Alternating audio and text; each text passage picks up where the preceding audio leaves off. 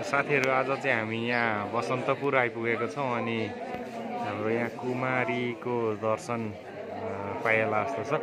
हाम्रो कुमारी भनेको चाहिँ अब हाम्रो नेवारी प्रथा अनुसार चाहिँ बच्चाहरूलाई चाहिँ भगवान बनाउने जुन प्रथा छ त्यसको लागि चाहिँ हामी यहाँ आएको छौं र यहाँ हेर्ने मौका पाइएला जस्तो छ।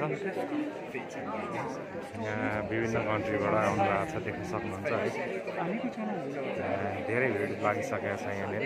आज चाहिँ हेर्न पाइन्छ भन्ने हामीलाई लागिरहेछ। अब पाइन्छ कि पाइँदैन हेरौँ है त।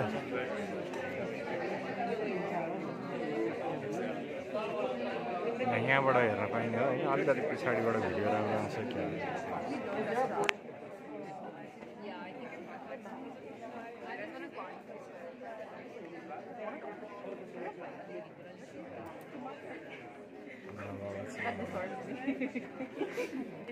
सक्नुहुन्छ है।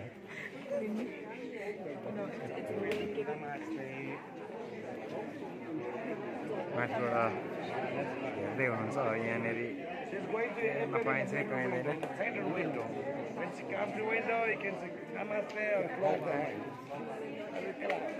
र यहाँनिर चाहिँ अलिकति भिड लागिसकेको छ हेर्नलाई है। अब यहाँबाट देखिन्छ होला सायद।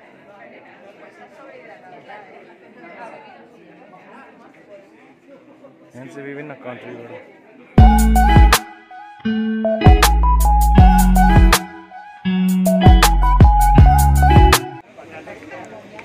हामी चाहिँ भित्र कुमारी हेर्न गएका थियौँ। कुमारीलाई हेर्ने बेलामा चाहिँ क्यामेरा बन्द गर्न लगाउनु हुँदो रहेछ। यहाँ देख्न सक्नुहुन्छ विभिन्न कन्ट्रीबाट आउनु भएको छ है। टुरिस्टहरू चाहिँ होस् नेपालमा आगमन निकै राम्रोसँग भएको रहेछ। देख्न सक्नुहुन्छ अलिक भिडभाड हुने गर्दो रहेछ यहाँनिर। विभिन्न देशबाट आउनु हुँदो रहेछ। हाम्रो देशमा चाहिँ घुम्नको लागि भनेर आउनु हुँदो रहेछ। एकदम राम्रो लाग्यो। यसरी हाम्रो देशमा टुरिस्ट हरू भित्रिँदै जाँदाखेरि चाहिँ हाम्रो अब आर्थिक रूपले समृद्धि पनि हुँदै जान्छ। हाम्रो सहर पनि आउनु भएको छ है। एकदमै टुरिस्टहरू चाहिँ अलिकति नेपालमा चाहिँ बढेको हो कि भन्ने मलाई अनुभूति लागिरहेछ। यता देख्न सक्नुहुन्छ यो चाहिँ बसन्तपुर दरबार हो है। यहाँ चाहिँ हाम्रो राजाहरूले चाहिँ यो चाहिँ सुरुमा सबैभन्दा पहिलो बनेको राजदरबार चाहिँ यही हो। यतापट्टि चाहिँ यहाँ कन्स्ट्रक्सनको काम चल्दै रहेछ।